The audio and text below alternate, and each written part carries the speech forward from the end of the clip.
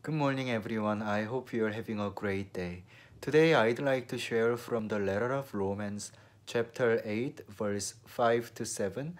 And if you can, I want to encourage you to read these verses with me.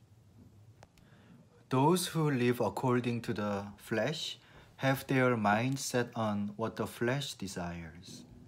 But those who live in accordance with the Spirit have their minds set on what the Spirit desires. The mind governed by the flesh is death, but the mind governed by the Spirit is life and peace. The mind governed by the flesh is hostile to God.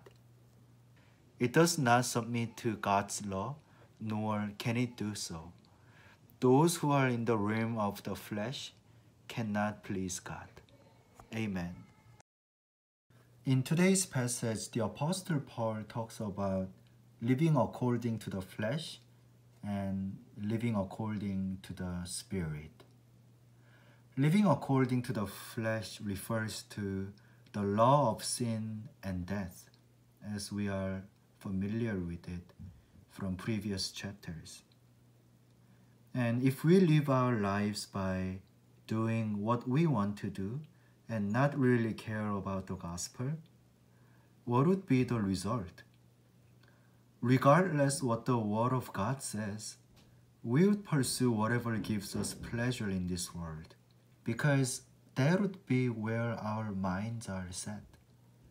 In that case, the Bible says we would not be able to submit to God's law, which would result in separation from God and eternal death. But on the other hand, living according to the Spirit is different. It refers to the law of the Spirit that set us free from the sin and death. If we live according to the Spirit, we would value what Jesus says, just as our minds would be set on the life, death, and resurrection of Jesus Christ. Then, we would pursue the lifestyle of Jesus instead of pursuing flesh and earthly pleasures. We would pursue what Jesus says is valuable and important, which is the kingdom of God. If you have some time today, let us read this passage one more time and look back our lives this week. And let us ask these questions to ourselves. What are some of the things that we are pursuing in our lives? Are we living according to the flesh? In what aspects? What does it mean for us to live our lives according to the Spirit? And in order to do that, what are some of the things that need to change in our lives? And let us have a time of prayer. Let us pray to God and seek Him and rely on the Holy Spirit who can help us to pursue the life of Christ and His kingdom in our lives. Let's pray. Heavenly Father, we praise you for the ministry of the Holy Spirit in our lives. Thank you for dwelling in us and protecting us.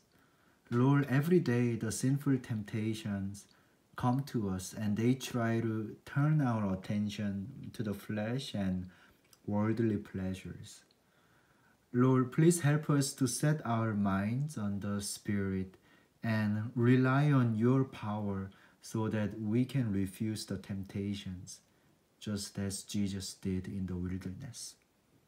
Lord, help us to live our lives according to the Spirit and pursue your kingdom instead of this world.